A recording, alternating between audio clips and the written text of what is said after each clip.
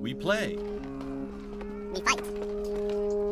We conquer. Welcome back to the Freak Show. I am your host today, Bumpy McSquigums. We're diving back into SD Gundam G Generation Crossrays, and we're amidst a pretty sizable battle. I don't know how much longer this is going to go, this battle and the story that follows. Whatever it is, we'll maybe do some like house cleaning type stuff in afterward if the episode's real short, or we'll just have a short episode for a change. So either way, I think that's fine. All right, let's get into this a bit here. Gonna continue to give our landman Rhodey a little bit of love.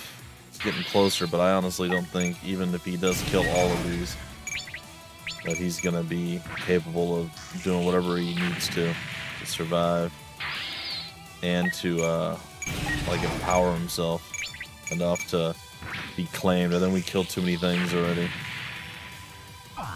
Even killing those last two, I don't think is gonna change anything.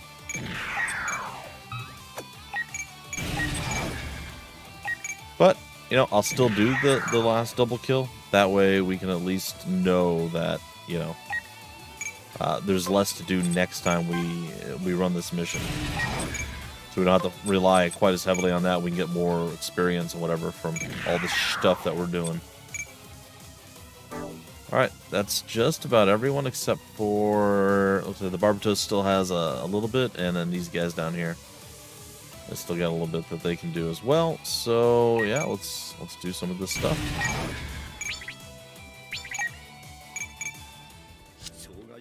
Have to reduce the casualties. I mean, you're definitely gonna try. It looks like it's gonna take us a while to get these boys. Nightblade with the support of your boy. It's weird that the mobile suit that he's using is just essentially some stuff there. It's the big old butter knife, oh boy. Big old butter knife boy. Too far. There we go. Taking that thing down.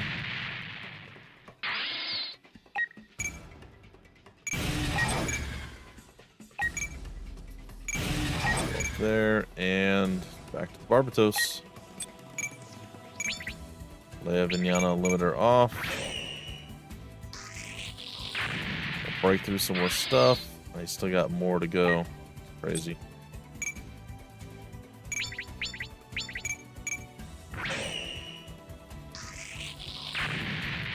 Got super high morale. Okay, good.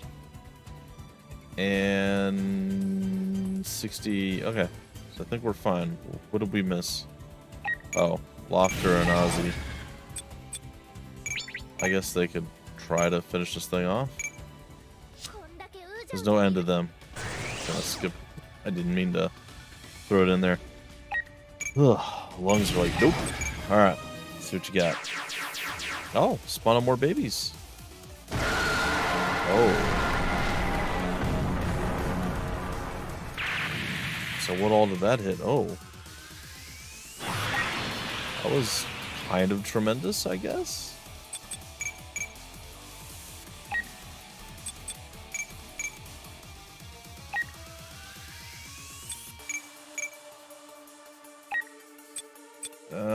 Sure.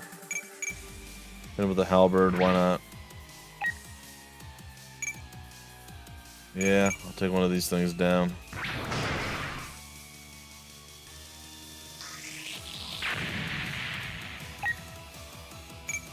Get him, Commissar.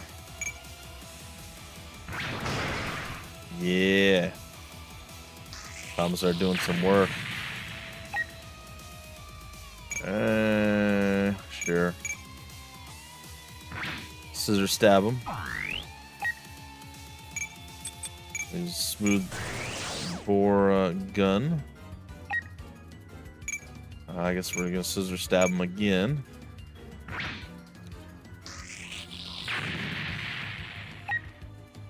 Yeah, we'll let Commissar keep shooting at people.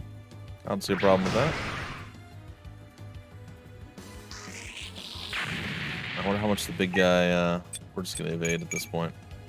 I wonder how much the big guy healed for. Did he go like full on, like full heal, or got resupplied? It was energy for sure. Let's take a look. Oh god, he's fully healed. Oh, I have to be careful, man. I could kill him at any moment with whatever I throw at him. It's gonna be a little scary. All right, let's get our landman roadie done with his job.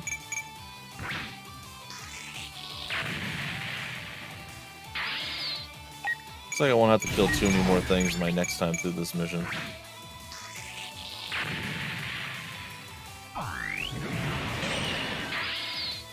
mean, I don't know what you want from me at this point. Alright, so those guys are all basically done. And yeah, I guess he fully heals after, or at least fully energizes afterwards. So that should be supercharged Mika at this point. I don't think Commissar is strong enough to kill him in a single shot. I certainly hope not. Okay, it was only 8,000. That's not that bad.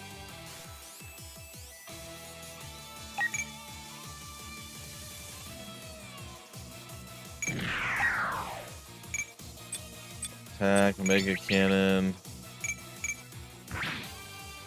That was almost nothing. Oh god. Oh my god, that was a heck of a counterattack. Not yet. This match is far from being settled. So you say that, and yet I am not sure that that is true. Alright, we're gonna raid link up, but I just want one thing. The raid link up. So much damage. How much health does this guy still have left? Can it survive an attack from us? I mean, I still think I'm weaker than...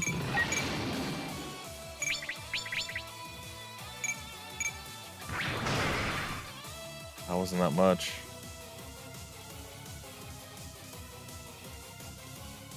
I mean, do you think he's gonna kill it outright? I hope not.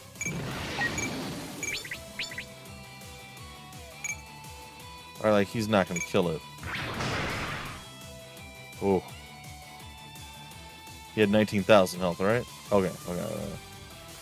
Ooh. I was getting worried. I'm like, and you're definitely not gonna be able to kill it in a single shot either. I'm pretty sure. Oh, that piercing though.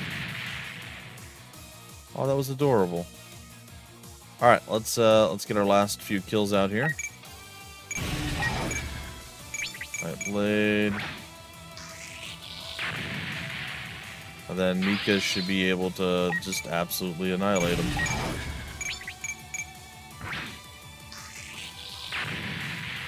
Not bad. And we'll get Big Sword Boy. I kind of want to see what this looks like. Let's take a look at the big sword.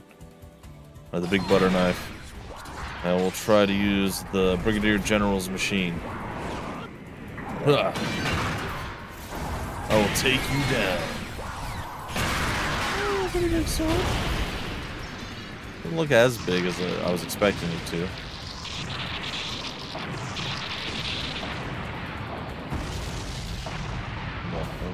Helm Widge Reinkar. Enemy kill confirmed. Continuing on with the mission. Alright, nice.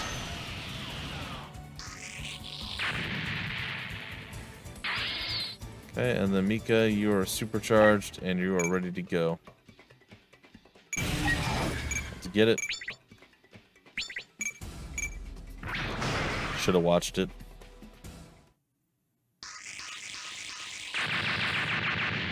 It's alright.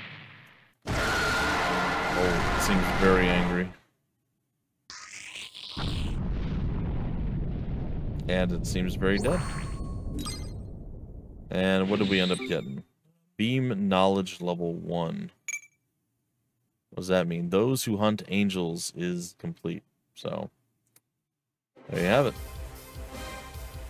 The stage has been cleared.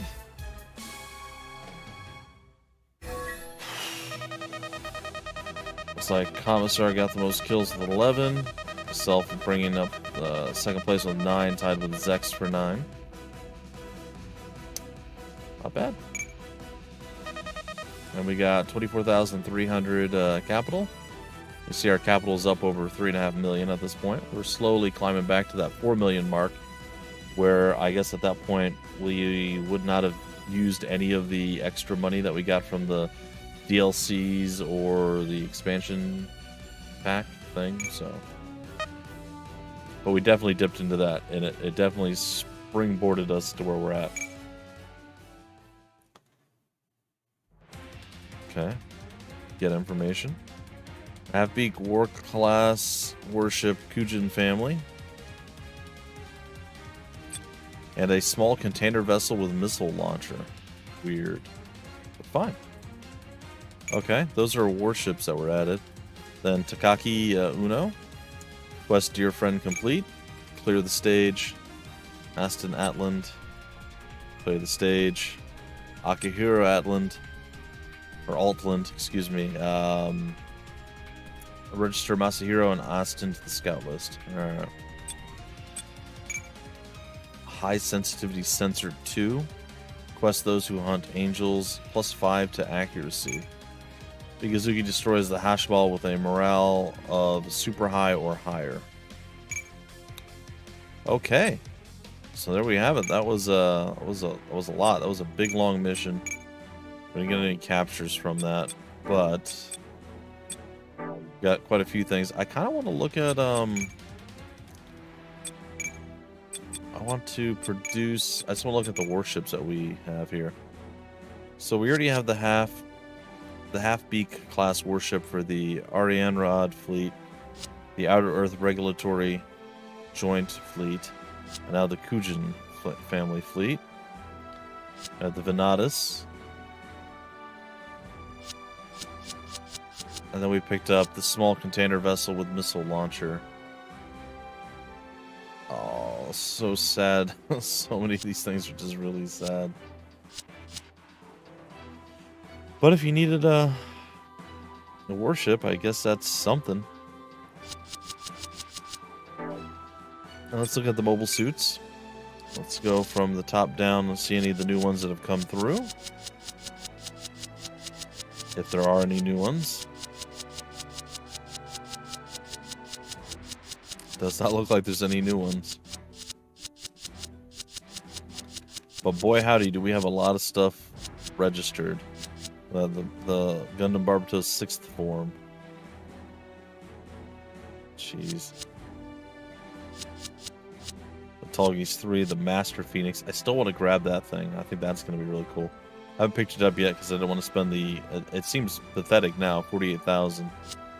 The Forbidden Gundam, we have that boy. The Regenlays Julia, yep. Tallgeese F, the Bandit, Gundam Chimeras Trooper, the Grim Gurde.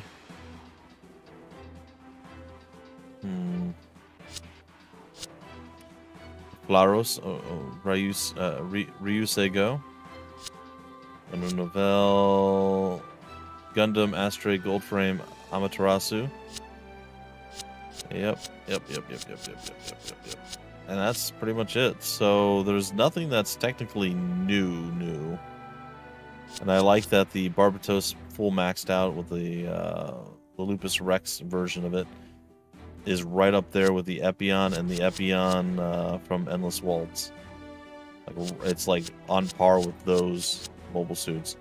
Which the only things that we have that are higher than that are the Strike Freedom Gundam and the Destiny Gundam. At least thus far. So, pretty cool stuff all around. I'll definitely take it. You know what? I'm going to buy the Master Phoenix. I don't know where I'm going to put it, but I'm going to buy it.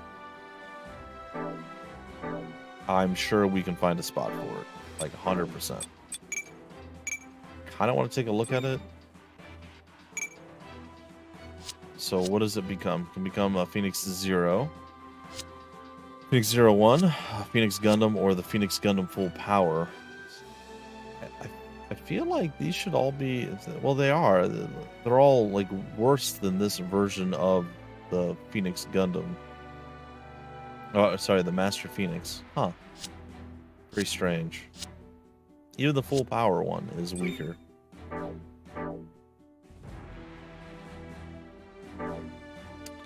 This one's really good at ground and underwater stuff, though, which is interesting. Alright, we'll move that down. We'll figure out what to do with it later on. Don't really feel like doing that right now. And again, we got a lot of other stuff that we could just use. Would be fantastic. But we'll get there. Don't we have an H3 something? I thought I had an H3 one. Did I? Oh, you know what? Maybe. Yeah, I did. And I used it. Yeah, it's over here. I haven't got to see how it works yet, but it's there, which is kind of sweet. And yeah, I mean, there's not much else I really want to do. If we take a look at the development for this, we can backtrack to the Epion. We can go with the Aquarius, which I'm not even sure what that is. Also, don't think it's better than what we have. And then we can look at the Tall Geese 3. Again, definitely a downgrade. And then the only one that would maybe be on par with this, again, maybe, would be the Wing Gundam Zero Endless Waltz. That is kind of the foil for what the Epion brings to the table. So, like, those two are kind of always intertwined. So, very, very interesting. But, alas, I do prefer the Epion. Just think it's cooler. Just saying. I'm just saying. I don't know, man. Sandrock is kind of lame. When we could get Quattro, I think that's his name, to technically pilot it, and then at least we'd have the right person piloting the Gundam as opposed to her. But I don't know. Maybe I'll make that change at some point.